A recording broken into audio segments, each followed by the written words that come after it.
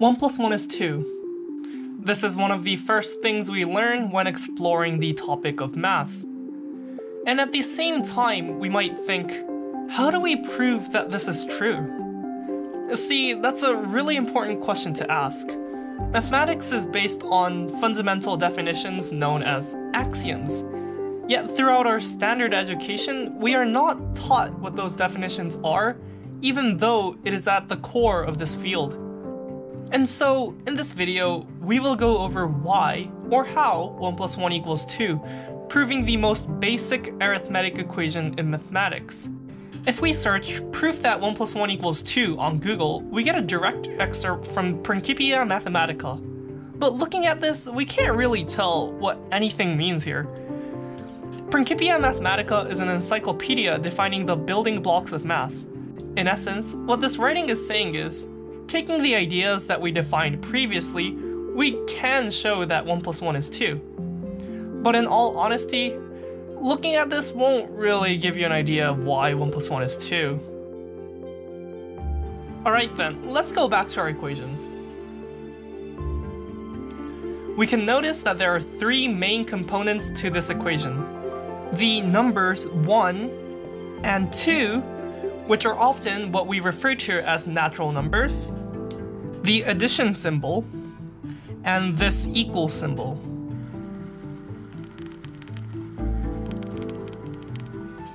To truly understand what this equation implies, we need to define all three of these symbols.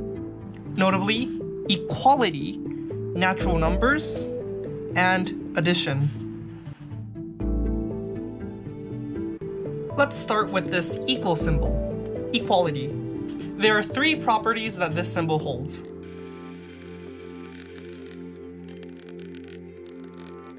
The names for these properties are not that important. First, we have the reflexive property. For any quantity A equals A. Next, we have the symmetric property.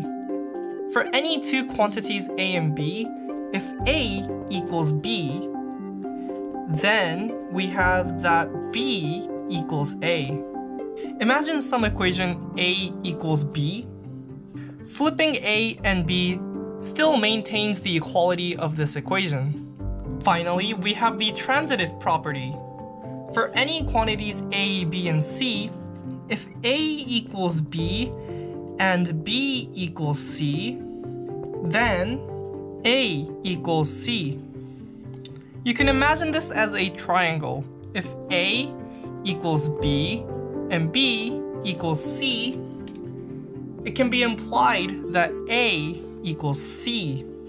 These points are pretty obvious for someone that knows basic arithmetic, but it is really important that we define these properties because we will need to use these later.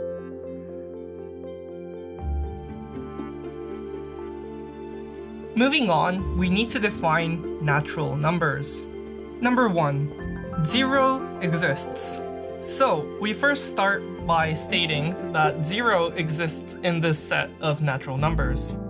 Now, it is often debatable whether 0 is a natural number or not, but for the sake of our purposes, we will say that 0 is in this set of natural numbers. Number 2, every number has a succeeding number. For instance, we know that the succeeding number of 0 is 1, the succeeding number of 1 is 2, and so on. For today's purpose, let's define the successor of some number A to be defined as S of A. So the successor of A is defined as S of A, and so on. Number 3. Number 2 is false for 0. When showing 1 plus 1 equals 2, we don't need to consider the existence of negative numbers. So all of this, we don't need to consider. And so we need to make sure to state that there exists no number whose succeeding is 0. Number 4. Different numbers, different successors. In other words, no two numbers have the same successor. If they do, they must be the same number. Mathematically, if the successor of A equals the successor of B, then A must equal B.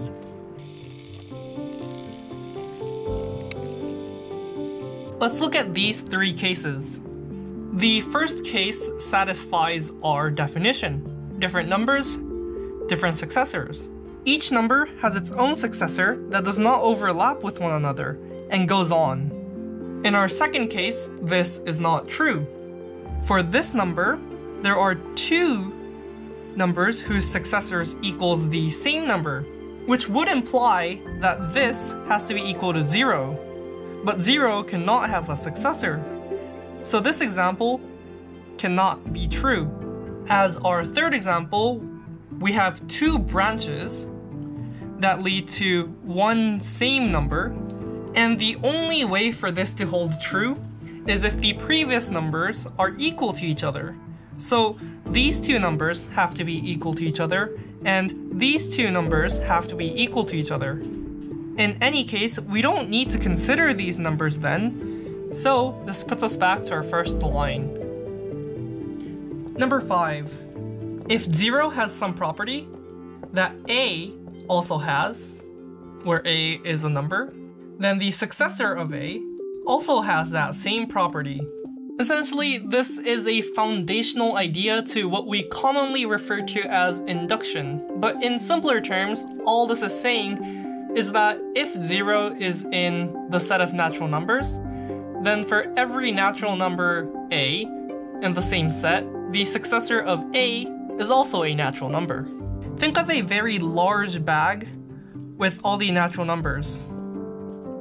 If 0 is inside it, and if A is inside it, then by this definition, we also know that the successor of A must also be in the set of natural numbers. And so this defines our natural numbers. And finally, we can move on to defining addition. And this is actually the simplest of all three.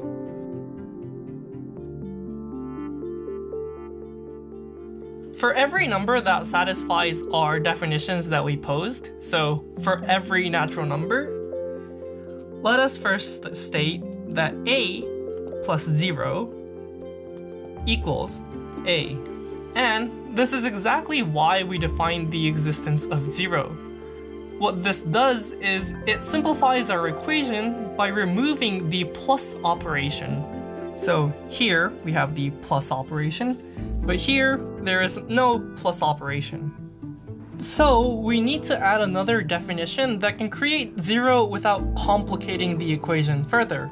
Let this be the property that for any A plus the successor of B be equal to the successor of A plus B.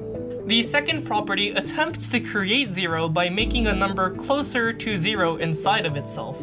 In this case, B is closer to 0 than the successor of B, so we can then see if the first rule can be used to take the addition operator away from this equation.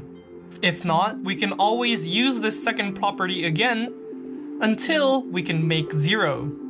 Finally, let's give a name for these numbers. Let's say that the successor of 0 is equal to 1, and the successor of 0 be equal to 2. Now we are done with our definitions and can prove that 1 plus 1 equals 2. Let's start with 1 plus 1. And 1 is the successor of 0, so let's rewrite that as the successor of 0 plus the successor of 0. Now let's consider the successor of 0 as A, and this 0 as B.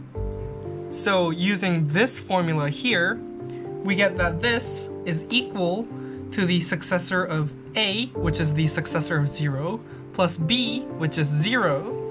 And using the fact that any A plus 0 equals A, we can cancel this 0, leaving us with the successor of 0, which, if we refer to the definition, is equal to 2. Therefore, these two can be connected by an equal sign, meaning that 1 plus 1 equals 2, and we have finished our proof. And actually, now that we have proven that 1 plus 1 equals 2, we can prove other simple additions as long as we define each number in terms of a successor of some other number.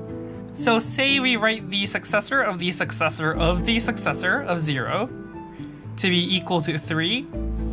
Then with a similar method, we can prove that 1 plus 2 equals 3.